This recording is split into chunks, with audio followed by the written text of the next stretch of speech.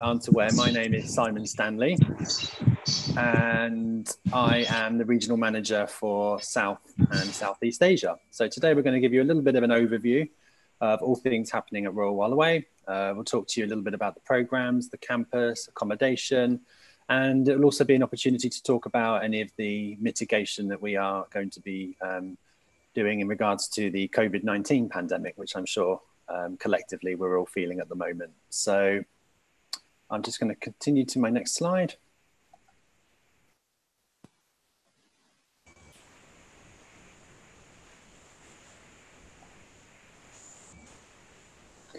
Okay, so I'm just going to run through some numbers with you.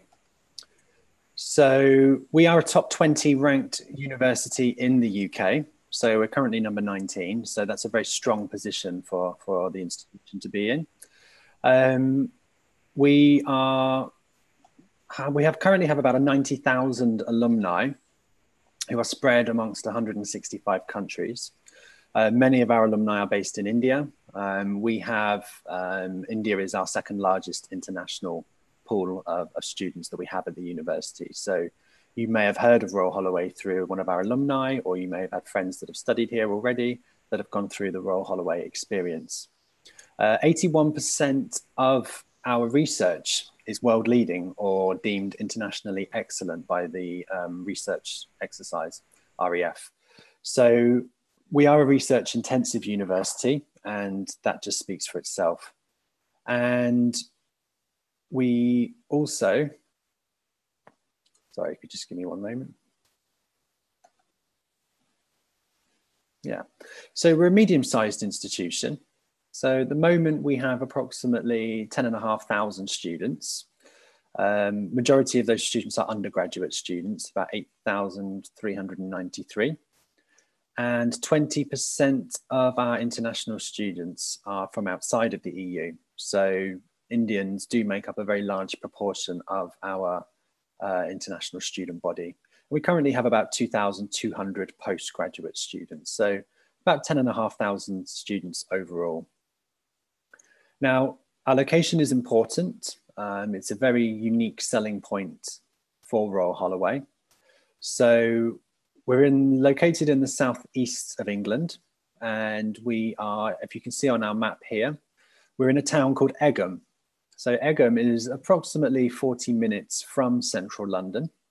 We're about 7 miles from Heathrow Airport, where you can fly from India direct to London Heathrow. And we are, just 40 minutes from central London on the train. So it benefits students in many ways because we do have a beautiful leafy campus set in 130 acres of beautiful woodland, but also we are very accessible to central London as well. So this particular slide here gives you an overview of the campus. So everything that you see on this map, which is coloured in purple, is student accommodation. So we are a campus-based institution, so students live on campus as well as study on campus. So it creates a wonderful community spirit. And everything that you see on this map in blue is academic buildings. So everything is all based in the same location. So that is a huge benefit to our student body. You live and you study all in the same place. So as I've mentioned, we are based in Egham in Surrey. You can see a picture here of our founders building. So our founders building is very famous. It was opened in 1886 by Queen Victoria. And originally, Royal Holloway was a university just for women. Sadly, at that time in society, women were very restricted as to what education, if any, they could have. So this institution was developed in the first instance as an institution that would benefit women only. There's bars, we have cafes on campus, we have a supermarket on campus, access to medical facilities, so there is a doctor's surgery available. And all of this is within the 135 acre of our stunning parkland. we've even got Starbucks on campus. So for those of you who need your caffeine fix to get going in the morning, we have many establishments on campus that will enable you to do that. Now, obviously, I've mentioned that we're a top 20 ranked university, which is very important. But it's important what our students think of us as well. So for those of you that aren't aware, there is a national student survey, which happens every year. And this is a chance for students to rank their universities and to give an honest and frank assessment of the institution that they're studying at. So these are quite important because we have no say on that. This is purely what students are saying. And we have an 88% student satisfaction, which is really good. It's a very strong position for us to be in. And we are actually a higher student satisfaction than most of the Russell Group institutions as well. So we are happy in the knowledge that our students are happy. So the campus community, as I've mentioned, it's a very international campus. There's about 140 nationalities overall. So when you're in class, you will be in a class with a mixture of nationalities and people from all faiths and backgrounds, which we feel creates a wonderful learning environment to be in, because you're not going to be amongst generally people from your own country. You're going to be with people from all over the world. So it does create a wonderful learning experience. The people that will be teaching you are experts in their own field. So a lot of them are doctorates. A lot of them have relevant work experience and have worked in the industries in which they are teaching. So you can rest assured that what you're learning is relevant and up to date, and will be relevant to your future career aspirations. All students will receive a lot of support from our institution. So everyone is assigned a personal tutor, and there'll be opportunities for you to regularly meet with your personal tutor to talk about your learning, or if there's any concerns that you may have. So it's just about having that support network that we offer our students. So students are individuals and are treated as individuals. So as I mentioned, you will be assigned a personal tutor, and this is on a one-to-one basis. We also have a Centre for Development of Academic Studies, which is known as CDAS.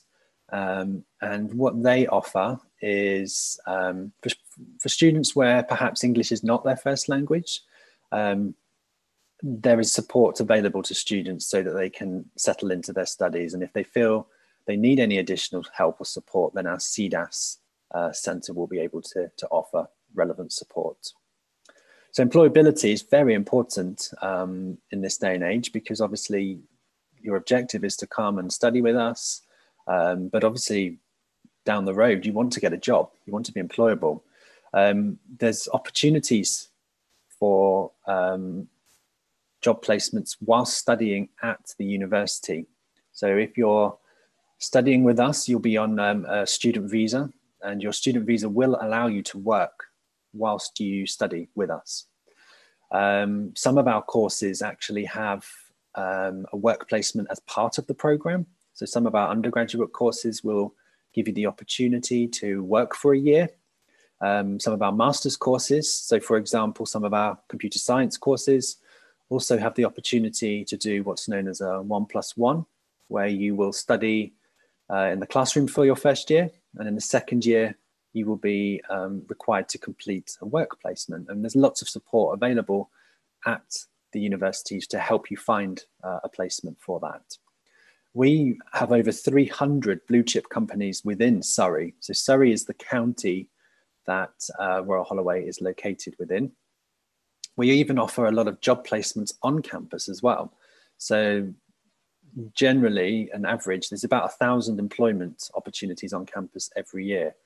And statistically, Royal Holloway employs 1 in 7 students. So those can be jobs within our library.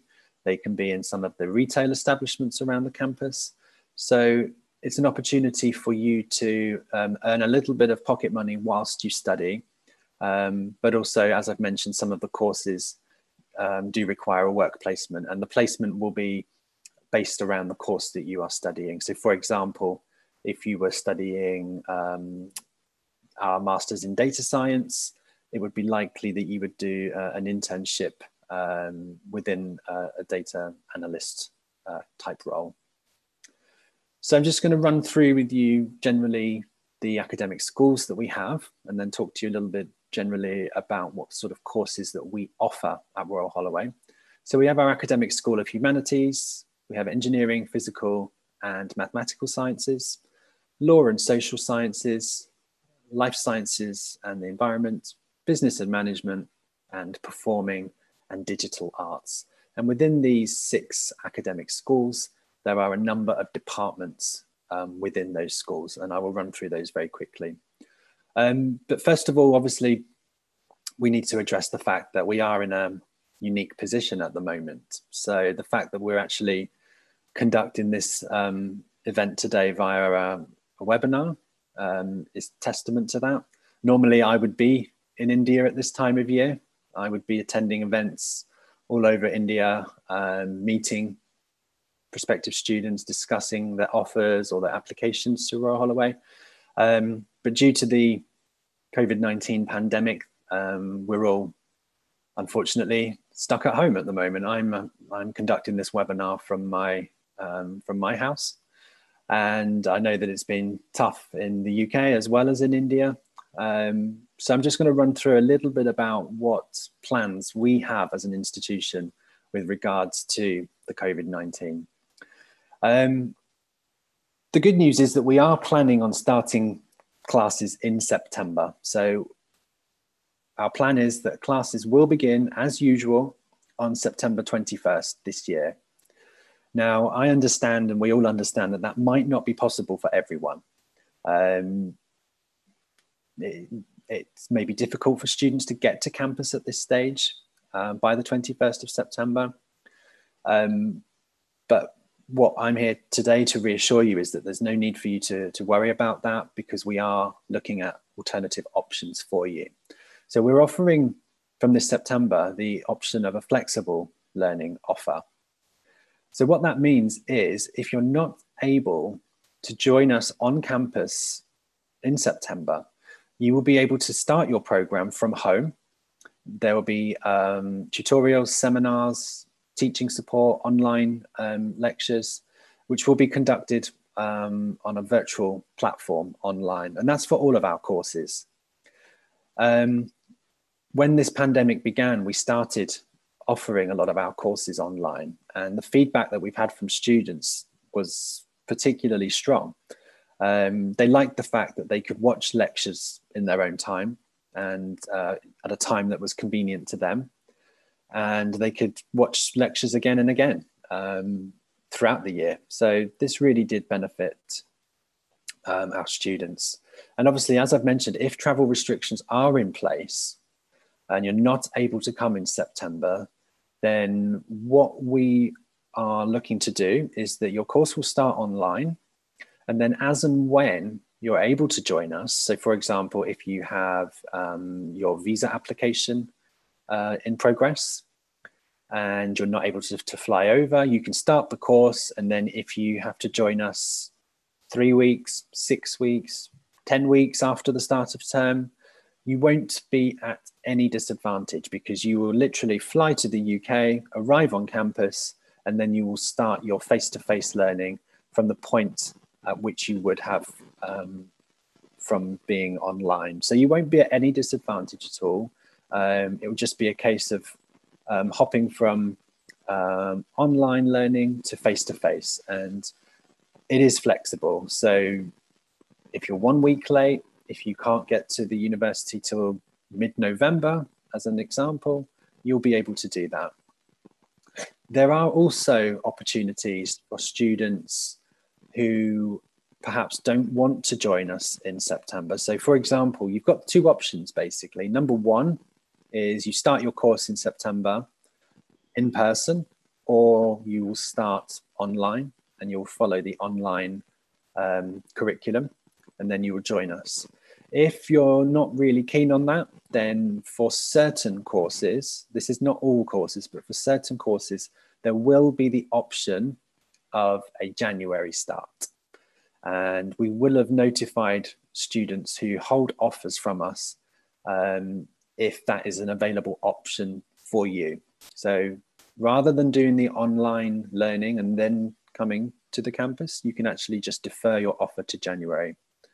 So looking at the PG courses, these are the courses that will be offering September and a January start. So if you are looking to apply to any of these courses or hold an offer for any of these courses, you will be able to start in either September or in January. Or you can follow the flexible online path and start your course in September online, and then join us as and when you're ready and available to come to the campus itself. So you can see here a lot of the sort of computer science and management courses, and these are the courses which do tend to be very popular with our Indian students. So you can see the list here, and the ones with the star next to it are the courses that do include the year in industry. So that's a 2-year program, and the second year is your work placement. We're also offering a limited number of courses available at undergraduate level, which also will have the opportunity of September and January. So these are generally management and law programs.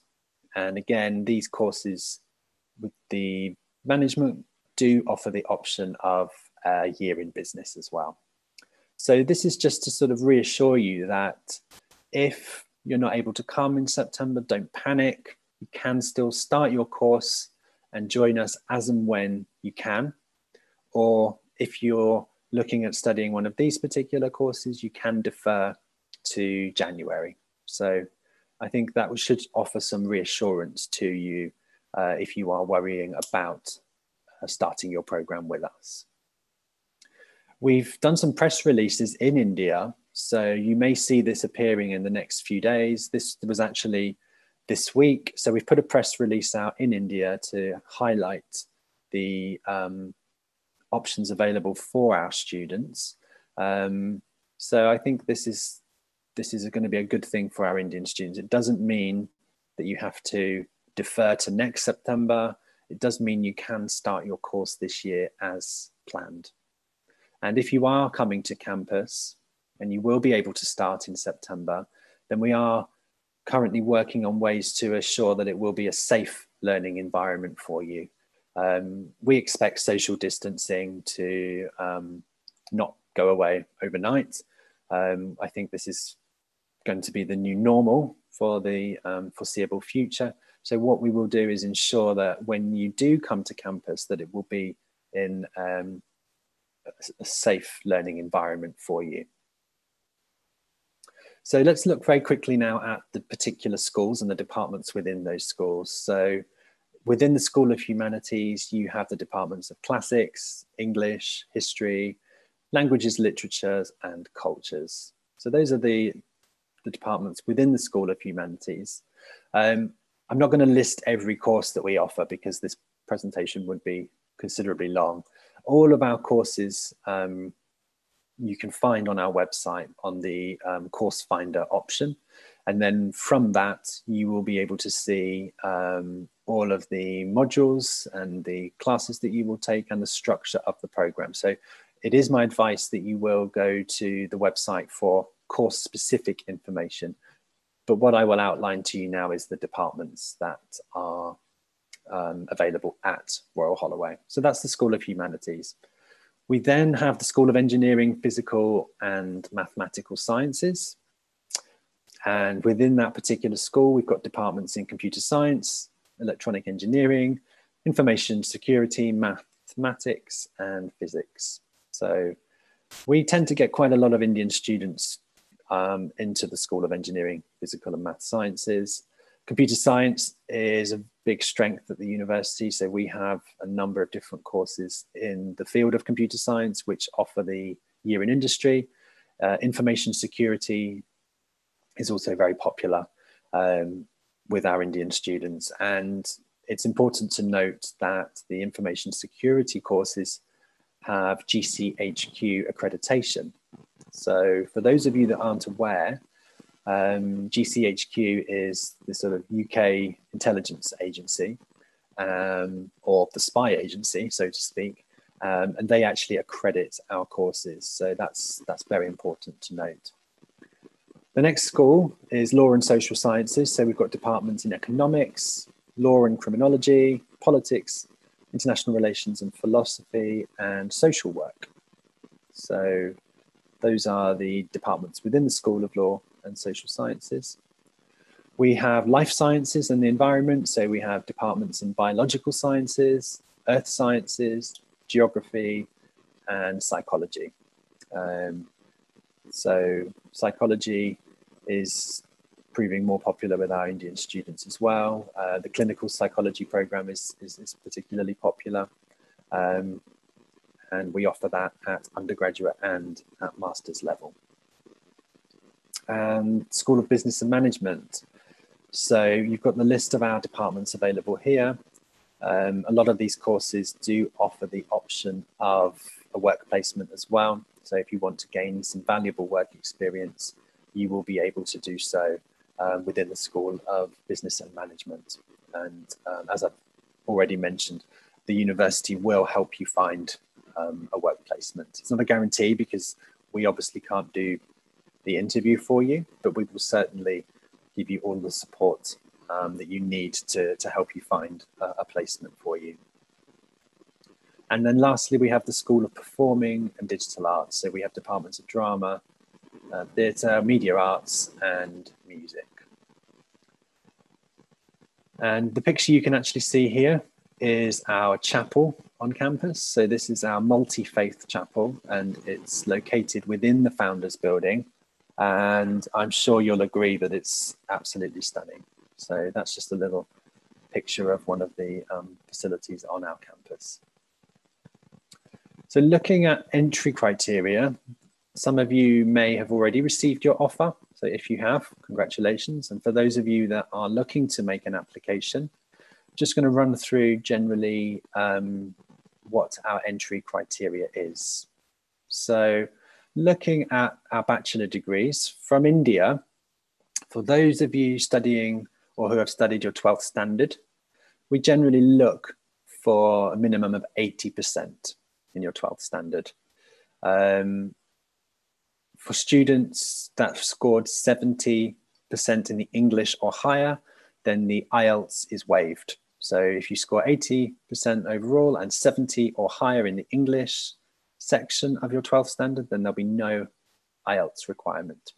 For those of you that have been to a school that perhaps offers A-level curriculum or IB, International Baccalaureate, we generally look for grades AAB to ABB. And for IB, we generally look for 665 or 655 at higher level with 32 points overall. All applications for our undergraduate studies are done through UCAS, and we don't accept any direct applications. And for any students that have scored below 80%, it may be the option available for you to do a foundation program. So Royal Holloway, in association with Study Group, our foundation provider, offer a 1-year international foundation program. So if you weren't able to join direct level onto bachelor, if you did not score 80%, then there is an option for you to study the foundation, and it is located at the same campus. So it is based at Royal Holloway. Looking at postgraduate entry criteria, we will be running a pre-masters from March of next year. But for other programs, they do vary in entry criteria. And obviously, we look at your particular institution that you've studied at. So in India, a lot of the institutions are tiered. So we have tier 1, tier 2 universities. But as a generalization, we look for a first-class degree from India, from a recognized institution. And the minimum we would look for is 55%. Some of our courses will ask for 60%. So I know computer science, for example, we look for 60% in your degree in India. All applications for our bachelor degree, sorry, our master's programs are made online through what's known as Royal Holloway Direct, which is our application portal. So you can actually submit an application online. But the benefit that you have is that obviously today's event that we're running is run in association with SIUK. So SIUK are one of our trusted partners in India and the globe. They will be able to help facilitate your applications to Royal Holloway. So they work closely with us and they will be able to help you with your applications. So they will help guide you with your application processing, and that includes gathering your documents. So that would be copies of your certificates, transcripts, your SOP, your LOR, copy of your passport. So you can rest assured that you will be in safe hands with them helping you with your application. We do offer online pre-sessional English programs. So for this year, we are running our pre-sessional English online through Study Group. We do offer the 12, 8 or 4-week options. You can only apply for a pre-sessional once you hold an offer to the university. Most of our Indian students don't generally need to do a pre-sessional program because English is always good and most students will already achieve the required score. But if you do feel you need additional English support, then do consider our online pre-sessional course, which will help prepare you for the world of academic English. So hopefully you are interested in coming to us. You're excited about your learning experience, but obviously you're going to need somewhere to live. There's lots of options available at Royal Holloway. So most of our accommodation is based on campus.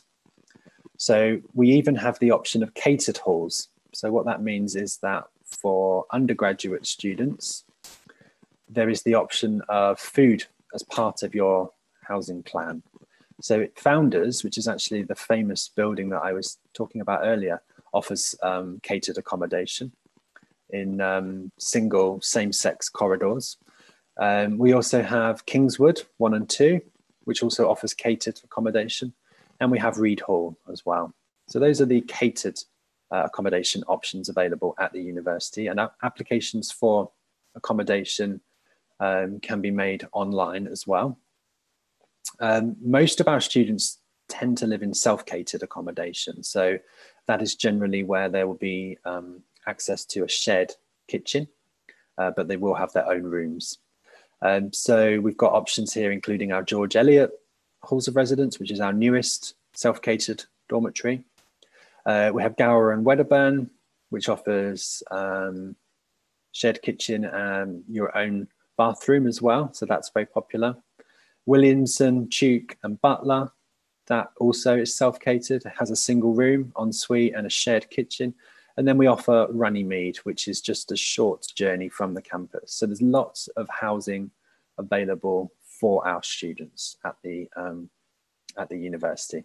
And if at any stage you have any particular questions, I will be sharing my contact information at the end. So if you need to ask any more questions, I'll be able to help you. We also have my colleague who's based in Delhi, Karan, and he will also be able to help. So just rest assured there is a lot of support available to you at this time. Looking at tuition fees, so undergraduate degrees for international students, it varies on what course you're studying, but generally it's anything from 17,300 to 20,900. For master's degrees, the minimum is 16,800 to 21,000, and then our research or PhDs go up to £20,500. Undergraduate scholarship window has closed for this September, but we are still accepting applications for our postgraduate scholarships. And the one that tends to be most popular with our Indian students is our Principal Master's Scholarship. So that is worth £4,000. We have 60 available. The deadline has been extended, to July 10th. So if you hold an offer at the university for our postgraduate courses, I would encourage you to make an application for the Principal Master's Scholarship. And applications can be submitted online through our portal, which is known as RH Direct. And again, if you have any questions about our scholarships, our website is extremely resourceful. And if not, you can always drop me an email. I will share my contact details with you at the end. So social life might look a little different this September because we expect social distancing to be in place for a little while longer.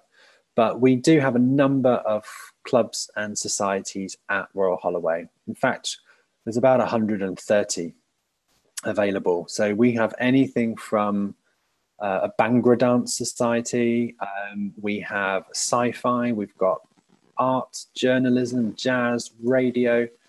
There's so many different options available at the university. So we do actively encourage our students to get involved outside of the classroom, and it's good for you socially. It's a nice way to make friends, to keep fit, and we are looking at ways in which we can offer these online for those students that aren't able to join us on campus in the first instance. So as I mentioned, sports facilities, you'll see here our dry weather pitch. So many available. We've got a sports hall, gymnasium. So if keeping fit, playing sports is something you are interested in, then there's lots of options available to you at Royal Holloway.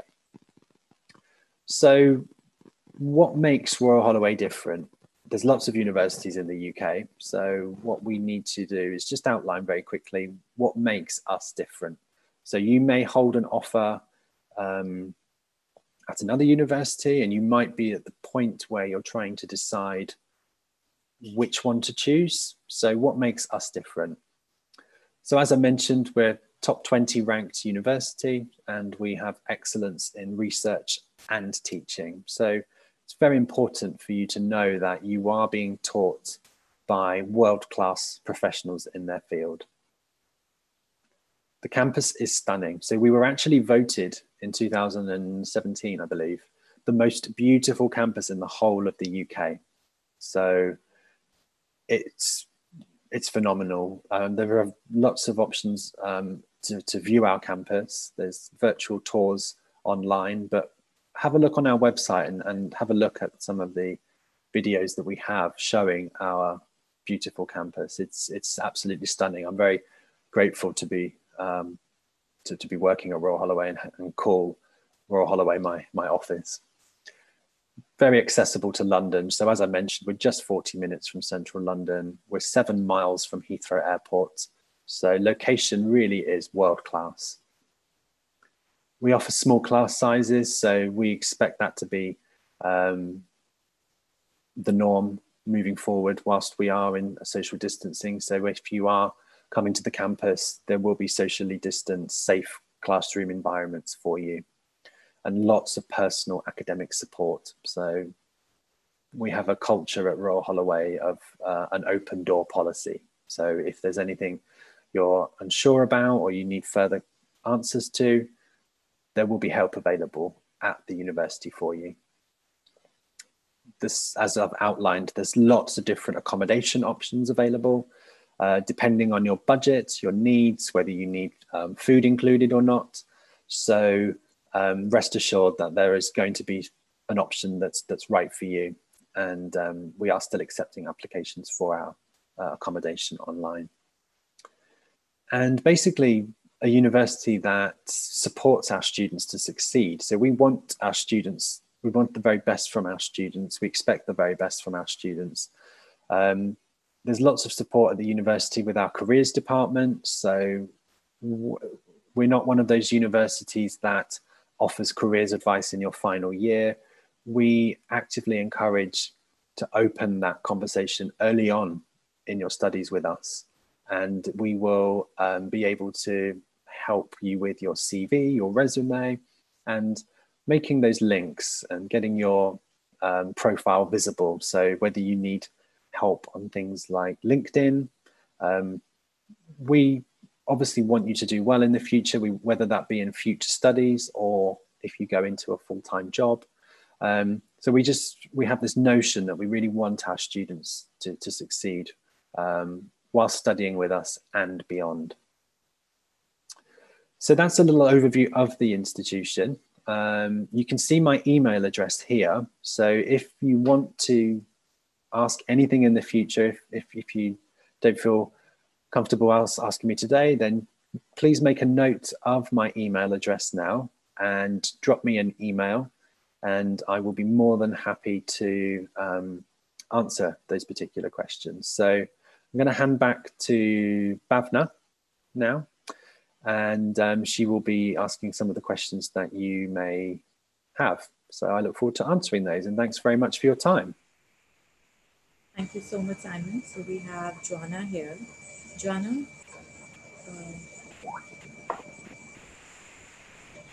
Hi everyone. Hi Simon. So we have a lot of questions on YouTube actually. So I will start with these questions. Right. In the meantime, I'd like to encourage everyone to ask any other questions they may have. We do have a lot of questions that are very course specific. Okay. So please feel free to make your own judgment how much time you want to spend on course specific questions. Sure. The first question is from Ankit Tripathi, who would like to get more information about MSc in engineering with management. Okay. We don't offer that specific course at the moment. So we offer engineering, actually, sorry, forgive me. Yes, we do offer engineering management. So it's a 1-year taught masters. Does this particular student have a background in engineering management? Do you know? I don't know, but let's see if the student can get back to us and we can move on to the next question. Yeah, I mean, if students have particular course questions, it might be better that they email me, just because. Yeah, I agree. I think it would be better for them to drop me an email and I can answer those individually rather than on here, because it may not be relevant for everyone. So right. If you could advise that student to drop me an email and I will get back to them as soon as I can. Definitely. The next question is from Adi, who would like to know if there are any financial aids for LLB undergraduates. Yeah, I mean, we do have scholarships available for our undergraduate students. For students wanting to start this year, unfortunately, the deadline has now passed.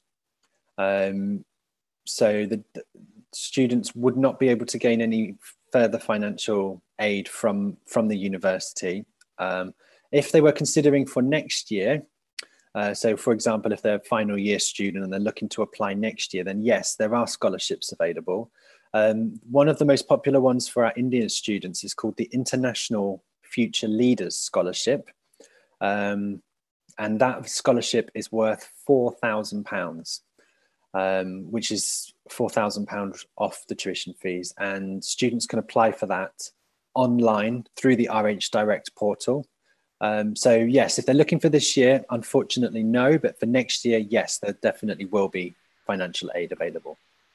Thank you, Simon. The next question is from Ambar. Can I get admission in subject international commercial business in law postgraduate? No, unfortunately, we only offer law at undergraduate at the moment. So we offer LLBs. We don't offer any LLMs at the moment, I'm afraid. Thank you. Another question from Leah. Is there any opportunity for PhD students to join? Absolutely, yes. So what we actively encourage research students to do is draw up their research proposal. They then make contact with the department directly. So on the how to apply section of our website, there's a section which lists all of the departmental contacts for PhD applications. So initially what students will do is they will reach out to the department themselves with their research proposal. So it's very informal to start with. And what happens is the research proposal will be sent to the department academics. They will determine if it is an area of research that they wish to supervise. And then if we manage to find a potential supervisor, then we advise on how to make a formal application. It's also an opportunity at that stage for students to ask departments what funding, if any, is available. So a lot of the departments themselves have scholarships available. But yes, generally in answer to that question, yes, we do have many PhDs available, and we ask that students contact departments directly. Again, if any students don't know who to contact, my email address should still be on your screens. Drop me an email and I'll happily connect you to the relevant department. Thank you, Simon. The next question is from Kushi, who would like to get the subject list for BSc. So I would encourage the student definitely to get in touch with you and email you, because that might be a bit too broad. A question from Abhishek. Can you inform us about economics course and scholarships provided for the course? Sorry, could you just say that again for me? Can you inform us about economics course and scholarships provided for the course? Yeah, sure. So we offer MSc Economics, which is a one-year taught master's program. And students have the option of the Principal Master's Scholarship. So as I mentioned, the deadline has been extended till 10th of July. And successful applicants will receive £4,000 tuition fee reduction on that. So yes, in answer to that, we do offer that course, and there is scholarships available, which are still open at this stage. Simon, another question from Supam. What is the maximum amount of scholarship for engineering course? Okay, so if we're looking at undergraduate and postgraduate, the maximum amount, because there's two scholarships which are most popular for Indian students. So the undergraduate is the International Future Leaders Scholarship, which is worth £4,000. And for postgraduate students, it's the Principal Master's Scholarship, which is also worth £4,000. So £4,000 is the maximum scholarship amount available to students at Royal Holloway. Thank you, Simon. The next question is also a bit broad from Kushi. He's asking for a subject list for BSc with scholarships. So Kushi, could you please email Simon directly? Yes, please do. I'll be happy to answer that via email. Another question from Avi. Is there any help for students who need financial help? Yes, so yeah, I mean, as I've mentioned, we do have scholarships available. So there is a really good section on our website on scholarships. So it lists all of the available scholarships that we have available. So as I've mentioned, unfortunately for this year, we have closed the undergraduate ones, so they've all been awarded, but postgraduate scholarships do remain open until July 10th. Thank you, Simon. So another question, what is the criteria of scholarship for those who want to take admission in BSc? So I believe it might be useful if you can just tell students again where and how they can find this information. Sure. So I think I've got, is my screen still being shared? Can you see that? Yes, yes. All right, let me just try and, can you still see it? Yes. Yes, but I only see a green screen.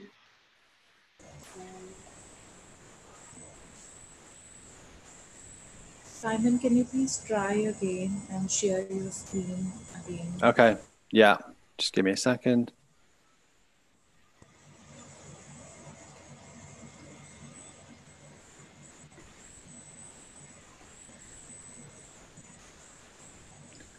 Okay, so yeah, it's not letting me show that particular section, but on our if students go to our main website, which is royalholloway.ac.uk, then there is an option to show all of the scholarships available. I'm just going to stop sharing my screen very briefly and then start sharing it again, hopefully on our website. So just bear with me one moment.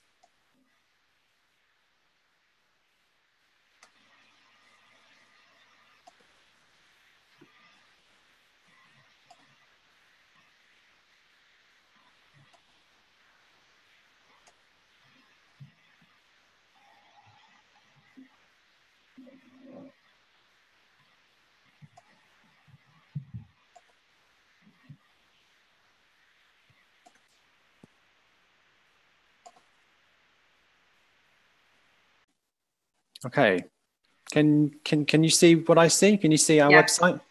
Great.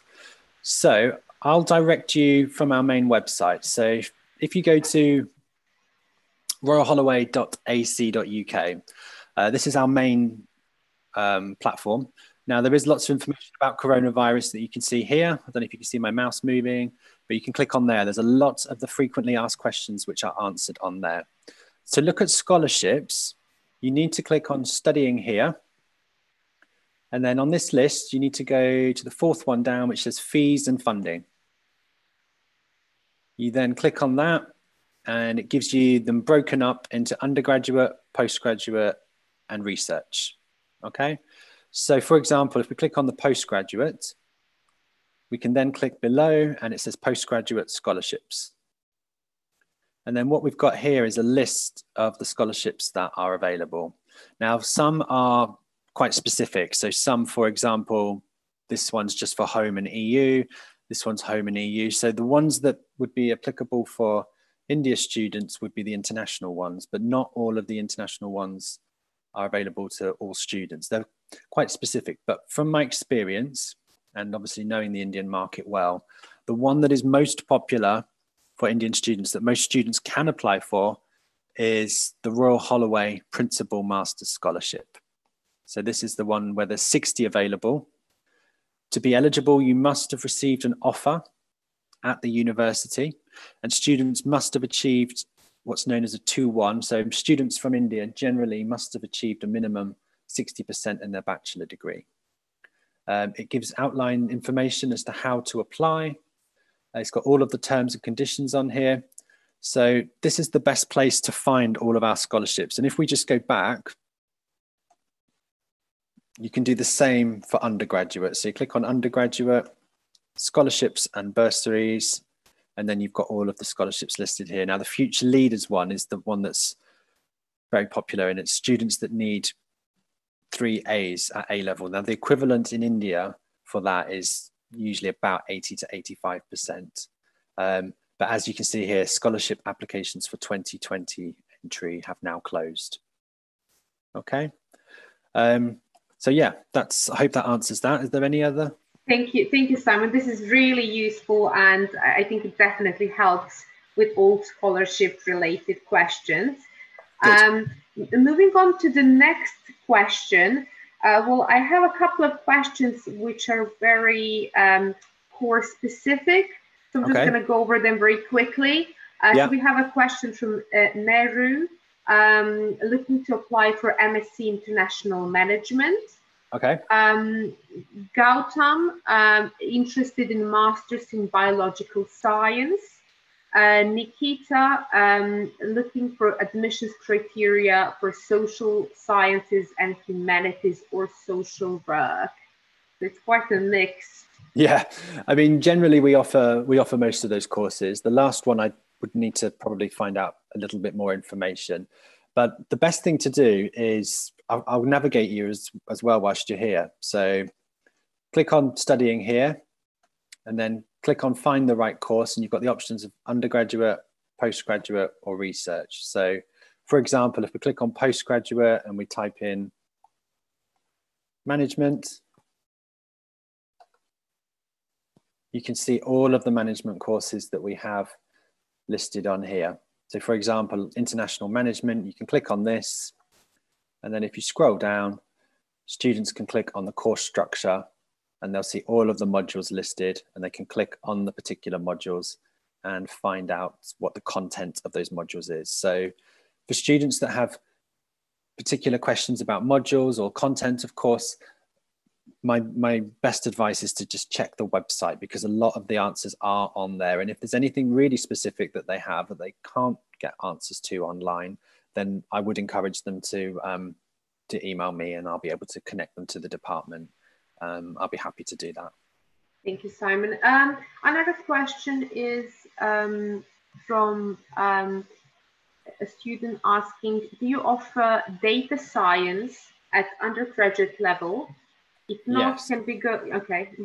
Okay. Yeah. Great. So we offer, so for computer science undergraduate, we offer software engineering, information security, or artificial intelligence. So those are the three main areas that we offer at undergraduate. For postgraduate, we offer data science, absolutely. So we offer data science and analytics, which is a 1-year master's, and we also offer that as the option with a year in industry as well. So there are options in data science. So undergraduate, it's quite specific, but postgraduate, we do certainly offer data science and analytics. Thanks, Simon. So another question is from Shizad, who actually holds a conditional offer from Holloway. Congratulations. In MSc in Information Security with a year in industry. So his question is, when do students get the scholarship offers if starting in January? Yeah, so what they would be advised to do is to apply for the scholarship by the deadline of the 10th of July. And then what will happen is we will get back to students with a decision on the scholarship application by the end of July.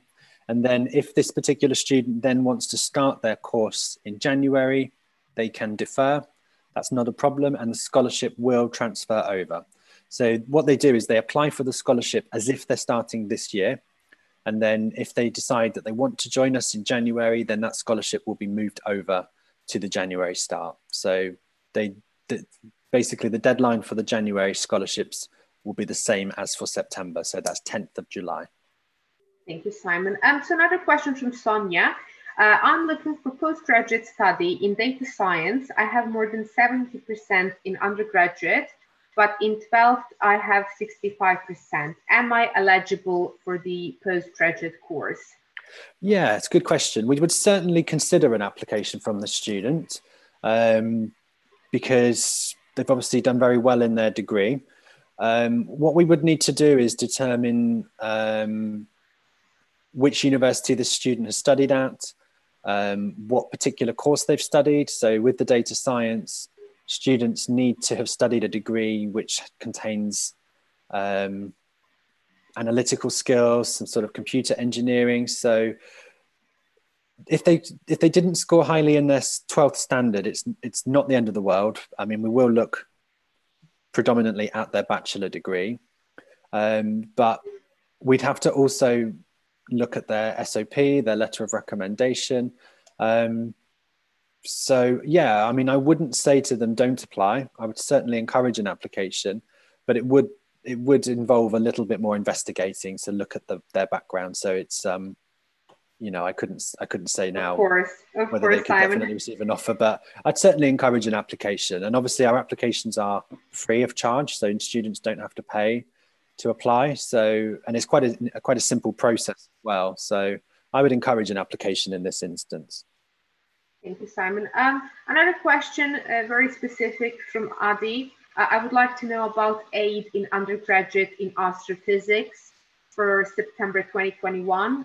So I think we did cover this, but please feel free to add. Yeah, so we offer a Bachelor of Science, BSc, in astrophysics. Generally, we look for students need to have studied maths and physics as part of their school studies, so whether that's A-level or 12th standard. But yes, in answer to that, we certainly offer astrophysics for September 2021. And again, students will be able to find all of that information online. So if they go to the undergraduate type in Astro, they'll be able to see. They've got the option of the BSc or the MSci. So the MSci is 4 years and astrophysics is 3 years. They can click on the course, find out more information, entry criteria. So students do need maths and physics in A levels or equivalent. So that would be in the 12th standard, they'd need to have studied maths and physics. And usually it would be 85% in the maths and the physics or higher. But yes, so we certainly do offer that program. Thank you, Simon. And the next question is from Rohit, who would like to get more information about MSc in mathematics. Mathematics, yeah. So we offer, we've got a very strong mathematics department at the university. So we offer, if I show you,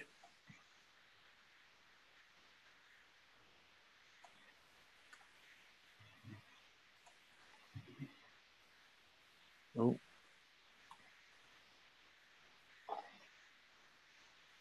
So yeah, we've basically got the option of offering maths with music, physics, French, computer science, philosophy, statistics. So we're actually one of the very few universities in the UK where students can combine math studies with languages or computer science.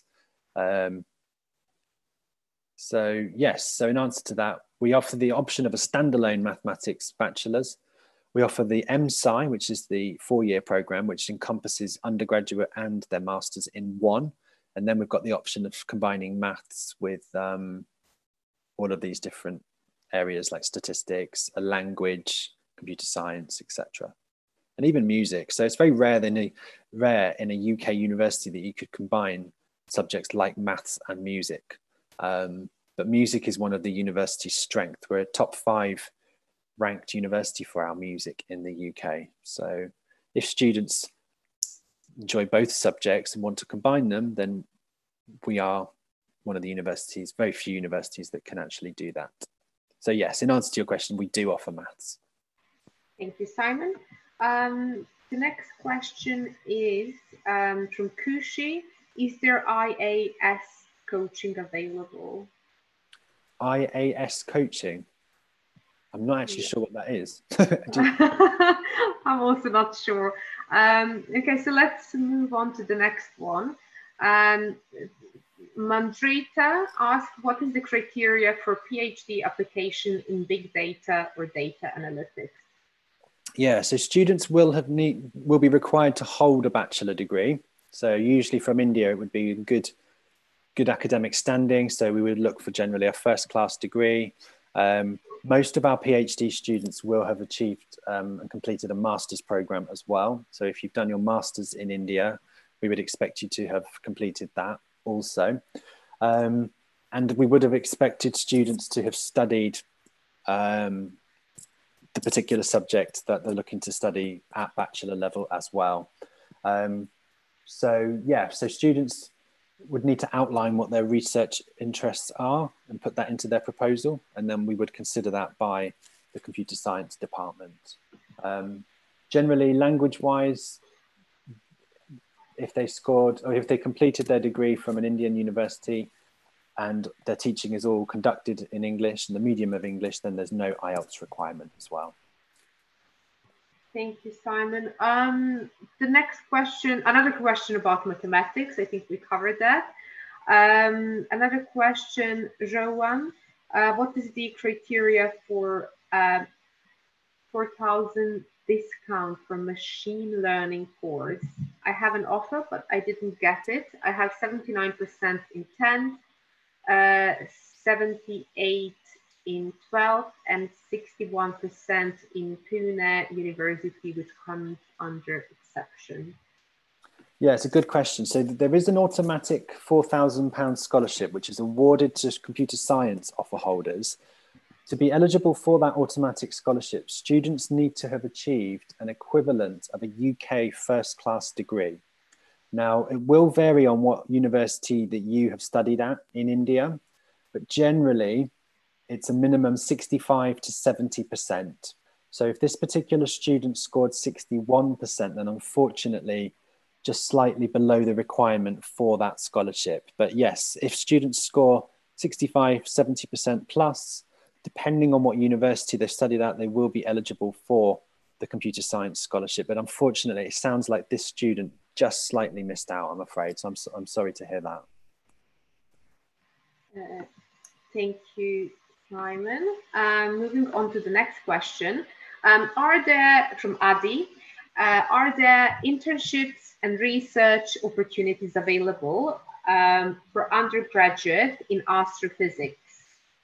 Absolutely. So students studying any of our undergraduate courses do have the option of taking a sandwich course. So that means that the course is extended to 4 years, and in the third year, they can do an internship. So yes, absolutely. If students want to do an internship as part of their course, then in conjunction with our careers department, we would help students find a year placement. And obviously, if they're studying astrophysics or mathematics, then we would try and help place that student within a company or a role which is to do with that subject. So in answer to that, yes, we would be able to help students find a placement, and they would be able to do that as part of their course. Thank you, Simon. So the same student, Adi, is also asking, are there any changes in the admission criteria for undergraduate in astrophysics for September 2021 intake due to COVID? No, I mean, the entry criteria is still the same. So we're not looking to change our entry criteria at the moment. We obviously do offer some flexibility when it comes to clearing. So for those of you that aren't aware, clearing is when students can apply in August, and it's after the UCAS deadline, and it's when students that maybe not have a firm place at a university, they can apply. There may be some flexibility, but generally our entry criteria will remain the same for September 2021 as it has for this September. Thank you, Simon. So the next question is from Shizad, who would like to hear more about January intake. So he's asking, do we have to email Royal Holloway to defer September intake to January intake, or will we receive an email?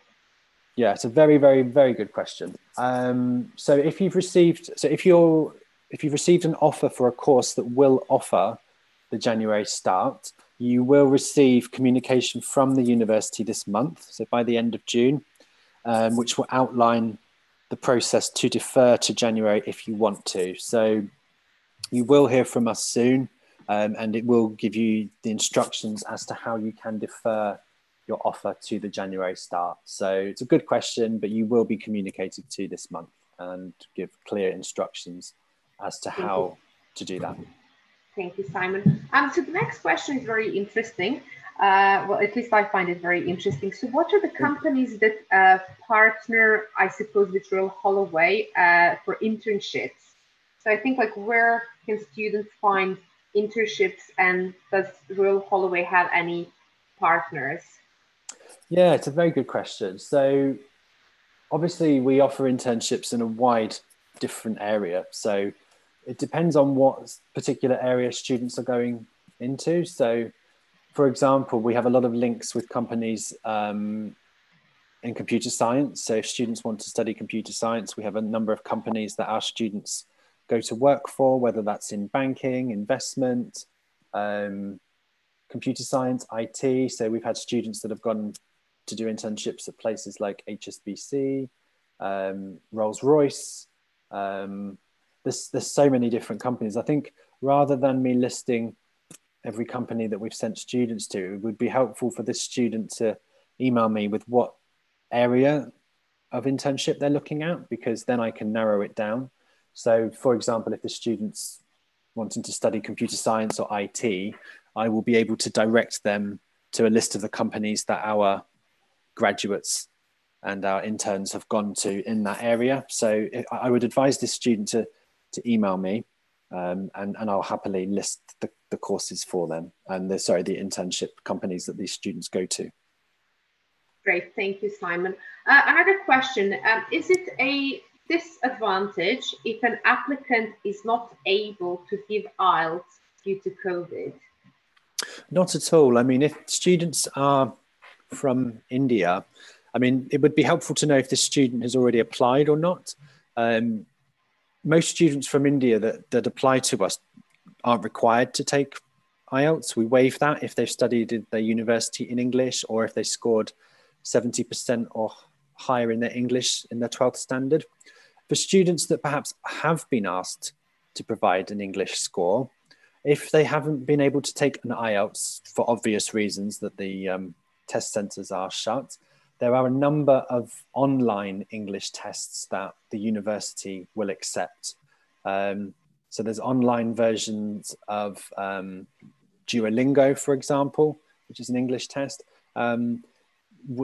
I'd be happy to provide this student with a list of the online English tests that we accept. So no, in answer to their question, they won't be at a disadvantage if they're not able to take an IELTS, because there are alternatives available for this year and beyond.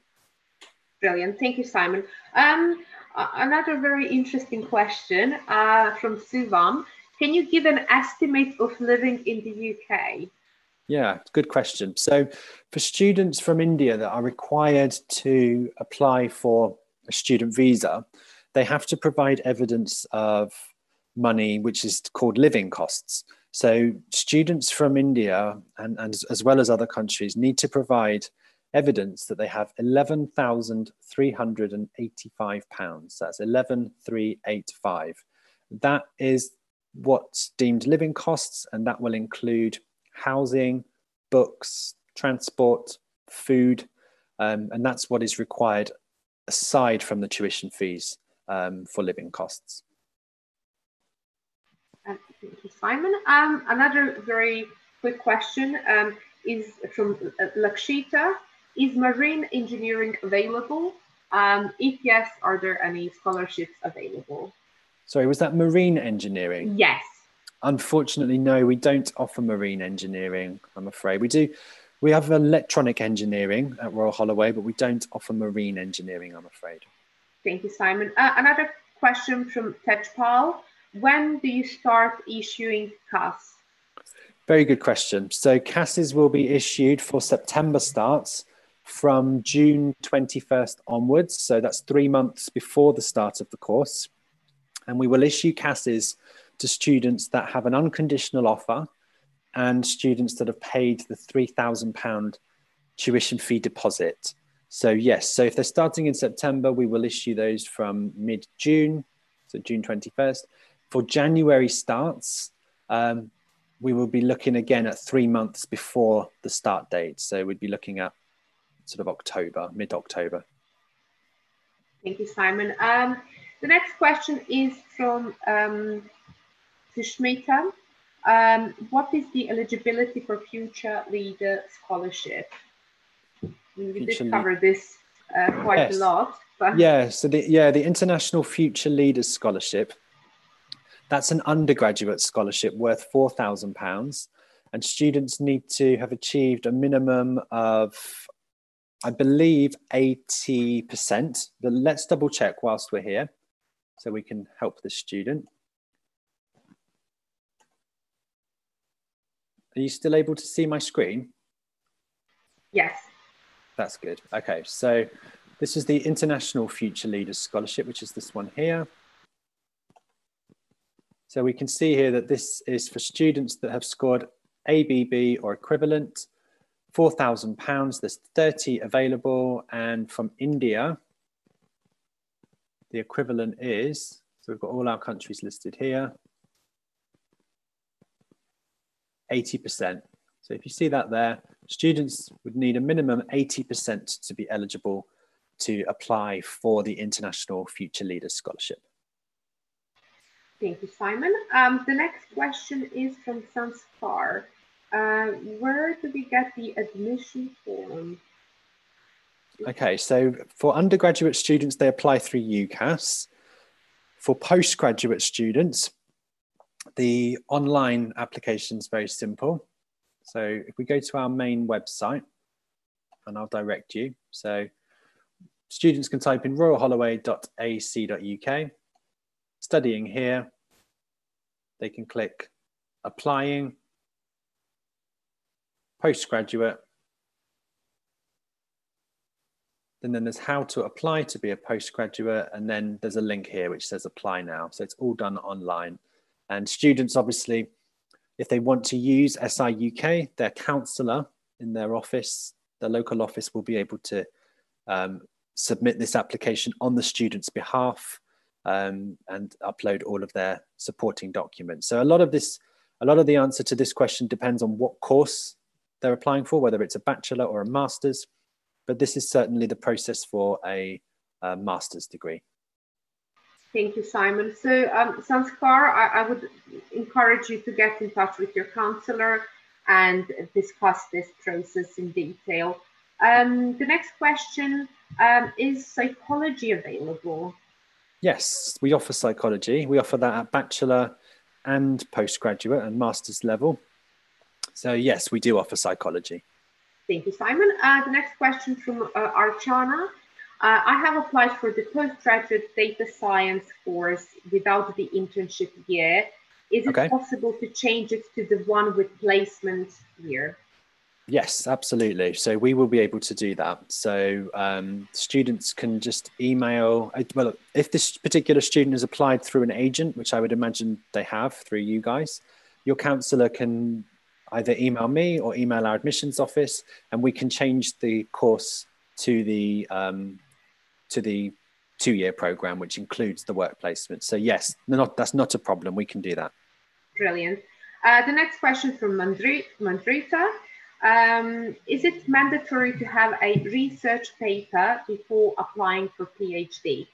Yes. So students will be required to complete a research proposal, and then they will send that to the department, and we will then determine if there is a potential supervisor for this student. So yes, we wouldn't ask any students to apply until they have had confirmation from the department that there is a supervisor available to supervise their research degree.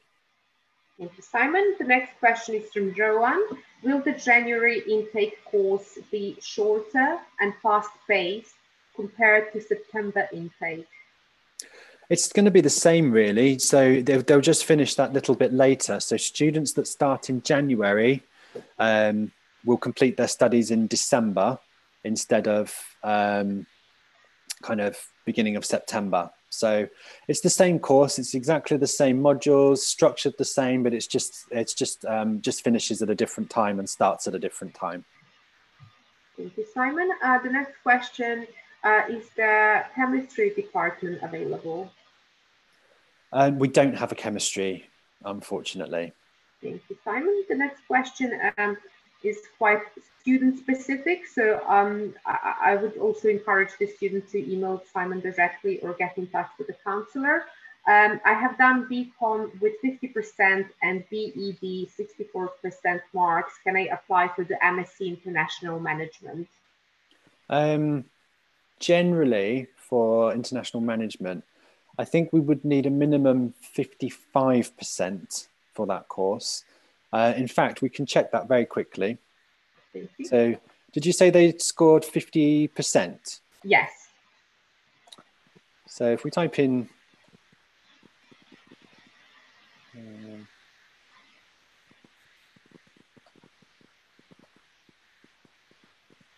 so on the website, we can actually, so this is the MSc International Management. And if we click on entry criteria, and then if we select India from this list.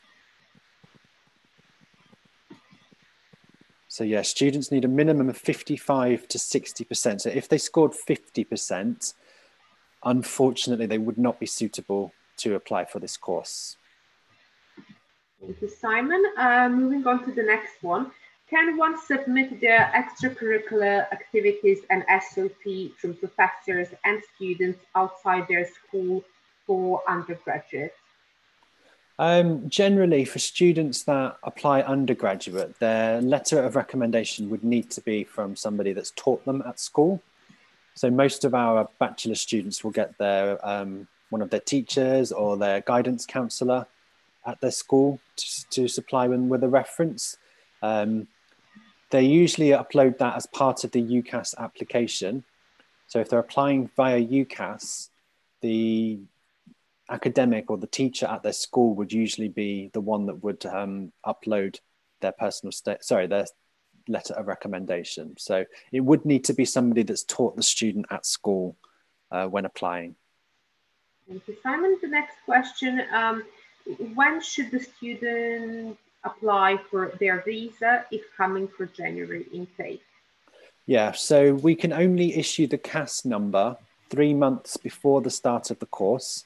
So as long as the student has paid their deposit, holds an unconditional offer, then they would be available to apply for their visa from the 21st of, I don't think the start date for January has been confirmed yet, but it would be exactly 3 months before the start date in January that they can start applying for their visa.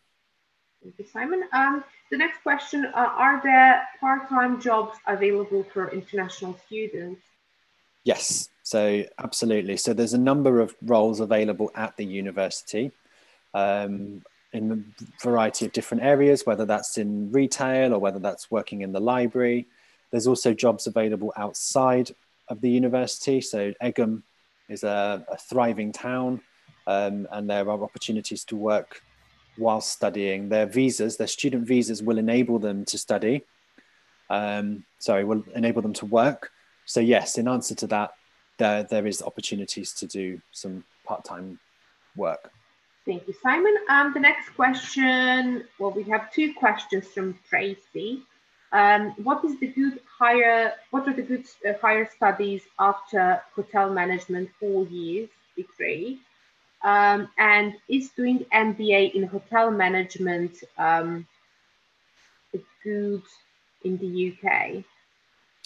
Yeah, I mean, unfortunately, we don't offer an MBA at Royal Holloway, and we also don't offer hotel management. So I'm probably not best placed to answer this question. But there are some very good hospitality courses within the UK. So it would be my recommendation that Tracy, did you say her name was Tracy? Tracy. Speaks to her guidance counsellor to help find the institution that best fits their needs. It probably sounds like we're not the best institution for them if they're looking for hospitality. But there's lots of universities that do offer that. So they just have to keep searching. Thank you, Simon. Another question about January intake. When can the students going for January intake receive CAS? Yeah, so similar to the other questions. So it would be for students starting in January, the CAS would be issued 3 months before the January start date. So you'd be looking at October, but we will be communicating to all of our offer holders by the end of this month with further instructions as to how that will work. Simon, the next question is from Shirpanda. For January intake, will it affect the job prospect with companies? Not really, because students that come to study with us will be able to benefit from the GIR. So for those that aren't familiar with the GIR, it's called the Graduate Immigration Route, and that replaces the post-study work visa. So what I'm basically getting at is that we will be having a stay back option in the UK. So students will be able to stay for up to 2 years after they complete their studies. So no, it won't disadvantage them because they'll be able to stay for up to 2 years at the end of their course. The UK government are still in the process of drawing up the terms and conditions and the criteria for that. So we don't have a lot of information on it yet, but it is the expectation that it will be announced at some point this year. Obviously, they've got quite a lot of other things going on at the moment, but we would expect them to be issuing more information about that. And so students can be reassured that they will be able to stay back for up to 2 years to gain valuable work experience after completion of their studies. Thank you, Simon. The next question is from Sumati. Is it necessary to have TOEFL or IELTS for PhD? Generally not. If they've studied their degree in India at an institution which is the medium of instruction has been English, then they generally will not be required to submit an IELTS. So that would be waived. Thank you, Simon. The next question from Adi. Can an applicant receive an unconditional offer in undergraduate before submitting their Class 12 final scorecard? It's a good question. We generally would need to receive, they would generally receive a conditional offer if they are predicted the correct grades. We wouldn't be issuing any unconditional offers until we'd seen their final grades. So they could still make an application and receive a conditional offer, but the unconditional offer would come once we get those final scorecards in. Sure. Thank you, Simon. The next question from Joanne. Do we need to apply for uni part-time jobs before or after coming on campus? They would apply for part-time work on campus after they arrive. So usually there's something called Freshers Weeks or like Welcome Week, and there will be an opportunity for the Careers and Employability Department to outline the part-time work options. So that would happen once they arrive on campus. Thank you, Simon. A question from Archana. I have a bachelor's degree in electrical and electronics engineering with 8.17 GPA, and I have 5 years of work experience in IT industry. Will I be considered for the data science postgraduate course?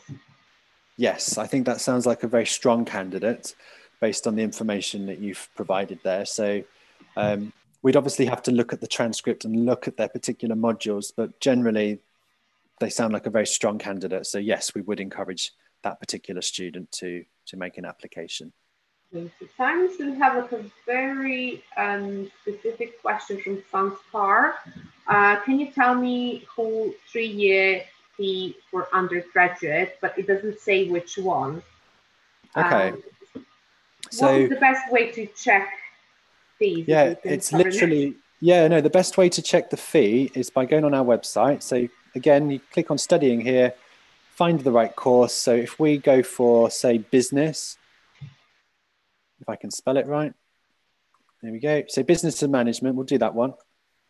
Click on the course, and then further down, there is an option that says fees and funding, and you can see here the international fee is 18,300, and it contains that information on all of the courses online. So you just click down and you click on fees and funding, and you'll see what the international fee is there.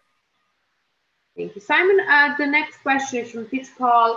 I have 51% in Bachelor of Arts, 62% in Bachelor of Education, and 55% in Master in Economics. Am I eligible to MSc Economics? Yes, I believe we would certainly welcome an application with that background. So yes, we would. I mean, as I've mentioned, we do look at applications holistically. So whilst we primarily look at their academic background, we do also look at their reference, their motivation letter, or their SOP, as they call it.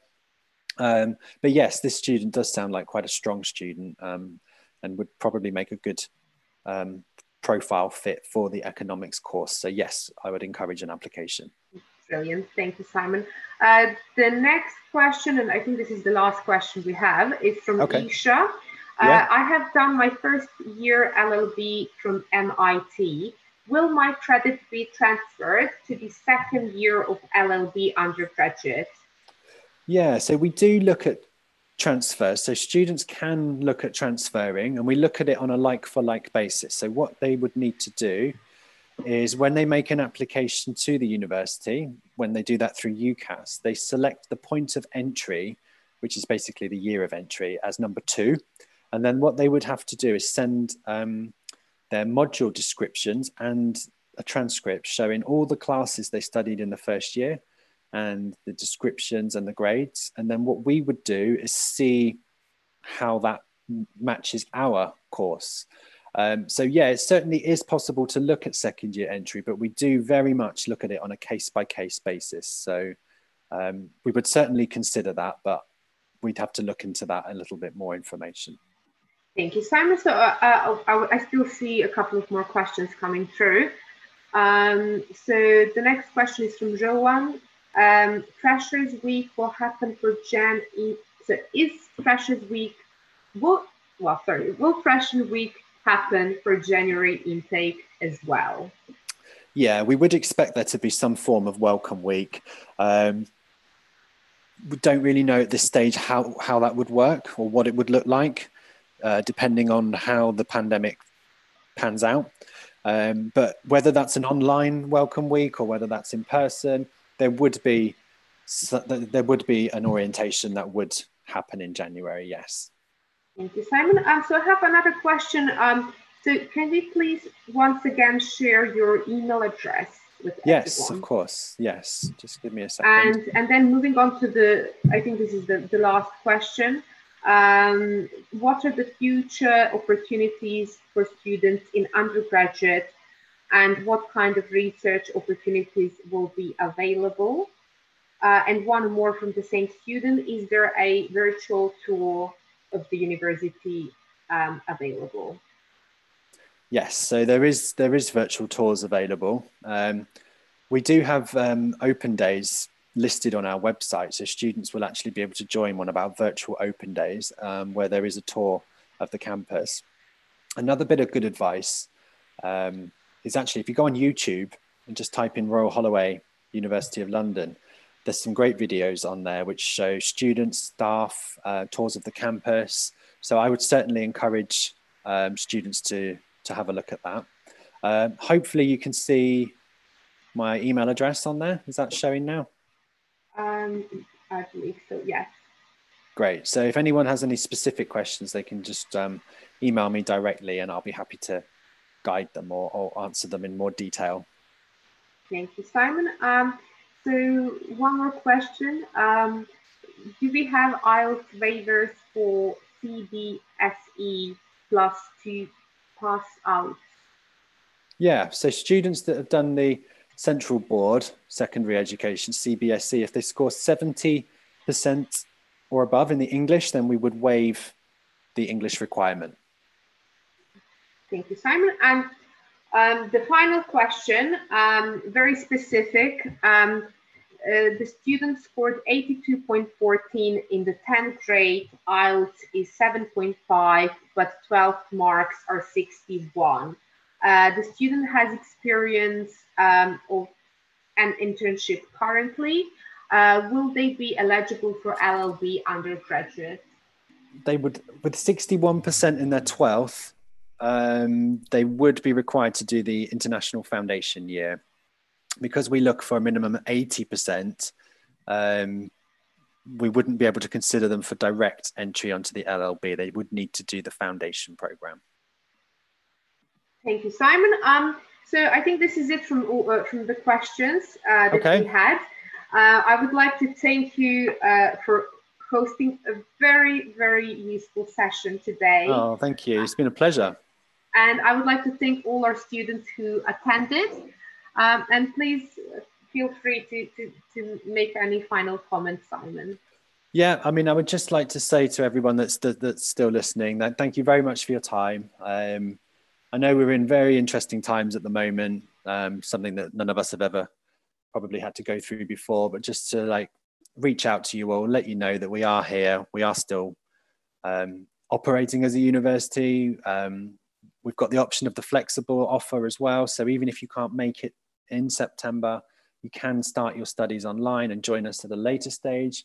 And for some of the courses, you can join us in January. And you can see my email address. So if you have any particular questions or anything at all, however big or small the question is, please do email me. I'll be happy to help you. And that's it from me. Thank you very much. Thank you, Simon. Thank you so much. Thank you. Take care. Bye. Bye.